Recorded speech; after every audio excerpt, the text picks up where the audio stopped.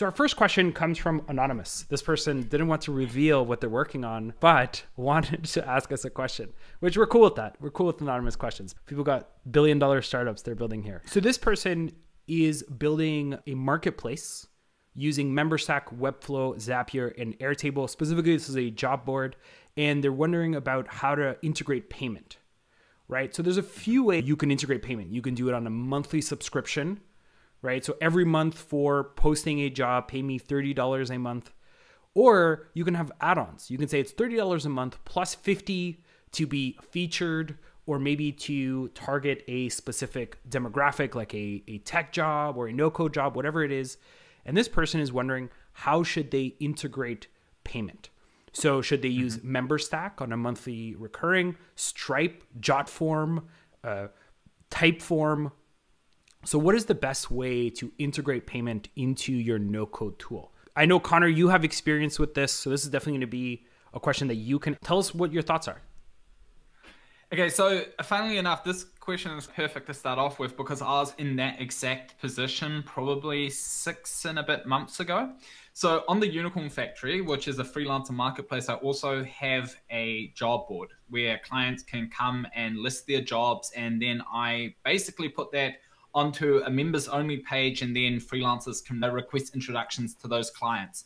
So when I started off with it, I built it in Webflow forms just because it was the quickest way to do it. Also, I played around a bit with Airtable forms, but I ended up sticking with Webflow forms because it allowed me to track how far in the process people were getting when they were filling out the form. But one of the big challenges that I ran into over time was payments. And the problem with payments is that there is currently no good native solution inside of Webflow that allows you to take. I did have a brief little look into Webflow e-commerce, but I feel like for this particular use case, it wasn't going to be a good fit. The idea that I had for my job board was to do something similar to We Work Remotely, where there are two components to it. First of all, you can choose a category of listings, so like a basic one, a premium one, or a super premium one that have different pricings and give you a whole bunch of different benefits. For example, different durations of time that their project is listed on the job board, like highlighted listings, all those types of things. And I thought that was a really good way to, give different types of businesses different options. And then another thing that I wanted to do was have add-ons. An add-on that I wanted to add is to manually filter out the right types of freelancers for a particular client who has posted a job board.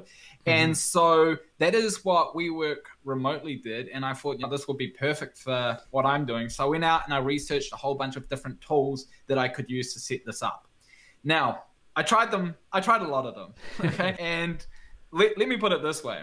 If you are looking for the perfect form builder, you are not going to find it. Every form builder has its pros and cons. So what I had to find was the form builder that ticked most of my boxes, and that ended up being Jotform. Okay. Should we go and have a look at what this job board looks like, the process of posting a job looks like? So let's go into post. So my understanding is that the form, maybe I'm familiar with Airtable forms. So when you said like the forms don't have the capabilities, what you mean is that some accept payment upfront, right? Some don't let you pre-fill some information. So what are those elements before we jump into the form that folks should be thinking about when it comes to payment when picking the right form? I think the most important thing to understand is your business model, or how you want to charge for job postings.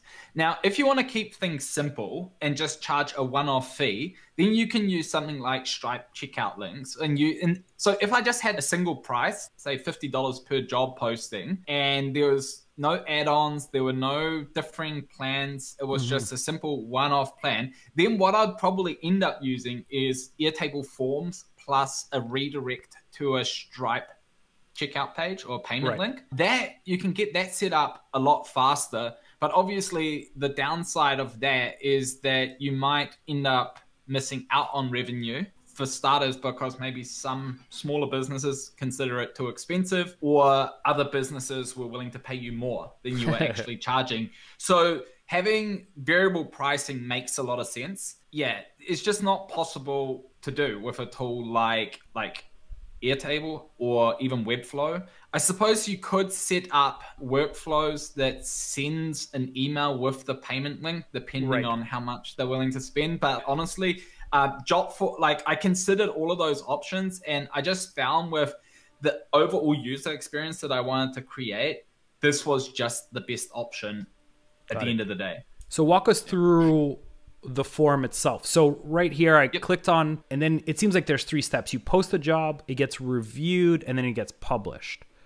So first one is just contact information, right? So I've pre-filled it here. Just it's actually like a really nice form. I gotta say, I was filling this out, and it looks really good. It's very slick.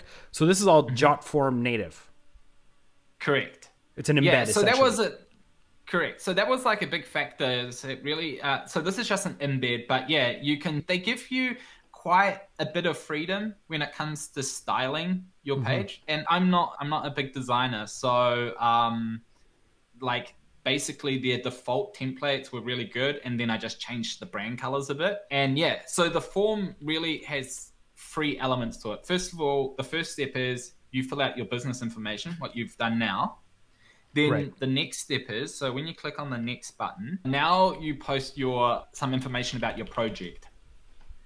And this is what I use to categorize things inside of Airtable, so that I can then filter out the freelancers that will receive an email. So if, for example, someone selects the design project category, then I'm only going to contact our designers. And yeah. So this quick question here. Yeah.